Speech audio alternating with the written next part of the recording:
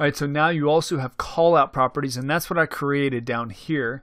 And you can create a call out easily by selecting the clip and hitting add call out. What that'll do is it'll tint everything minus your cursor.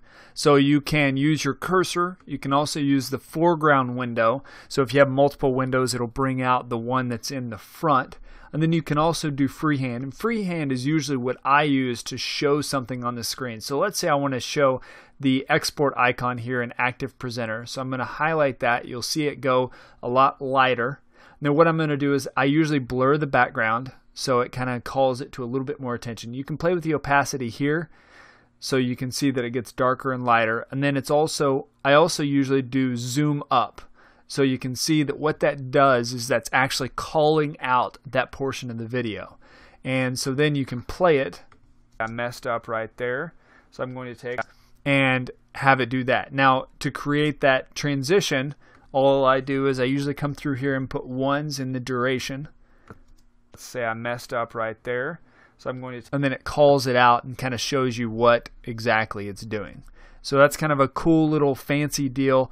It's not really that hard to create, but it adds a lot to the presentation. So as you get more advanced and as you get more experience underneath your belt, that's a good thing to kind of bring out and show, call the viewer's attention to something. And just like Camtasia, you also notice you have your arrows, you have boxes, you have all that kind of stuff. So you can add an annotation and use an arrow and pull that out. So you also have boxes and all that kind of stuff. You can also use callouts to blur. So if you wanted to blur out, similar to like we talked about in Camtasia, you can blur out personal information, phone number, email address, all that kind of stuff. If you don't want to give that to the mass public, you can easily do that by doing the same thing. You'll add a call out here, and then you'll actually blur the call out instead of blurring the original video. So then you'll take it and you'll draw it freehand.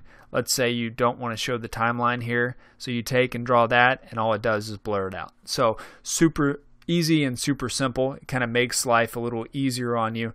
And you can see that this, just like Camtasia, is very intuitive. It gives you the exact tools that you need to get the job done and no extra tools. So it's not bogging you down, giving you a million options. You can see what the user interface here is designed to do. It's designed to give you the editing and then the viewing nice and big so you can get in, get it edited, and then get it done. And then you can also add text up here at the top, so that works pretty much the same way. You can just add a text box and then type out your text. So if you want to show, keyboard shortcuts on screen and all that kind of stuff, you can do that. You can also put bio links in there, show those on screen, kind of make them pop out and stand out a little bit more.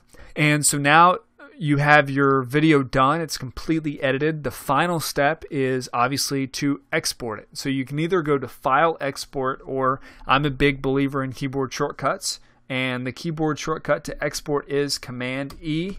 So you just hit Command E and down pops this super easy and super simple window. You'll also notice on ScreenFlow you have these little question marks here. What those will do is those, similar to Help and most other programs, is it will walk you through what each option and how to set up each option on this pane. So here you have your save as, that's your file name, and then where you want to save it, and that's personal preference. If you don't see any up here that you want, you can also hit Other. This is similar to most dialog boxes on a Mac. And then you also have your preset here. Most of the time we're going to be using Web High or Web Low, and it kind of tells you here this is an H.264 codec at 450 kilobits per second. AAC encoding is at 96 kilobits per second. You don't really need to worry about that too much, but look and see what high does. It's now 1200 and 256.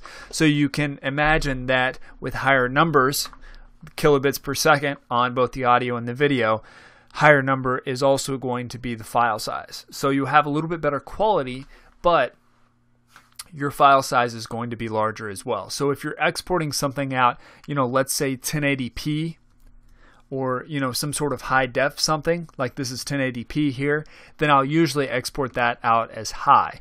And that's going to give you the best quality possible. For most of our online videos though, you're going to want to choose low because it's going to stream faster, and then the file size itself is going to be faster. So, again, we're shooting for something around 400 to 600 pixels tall.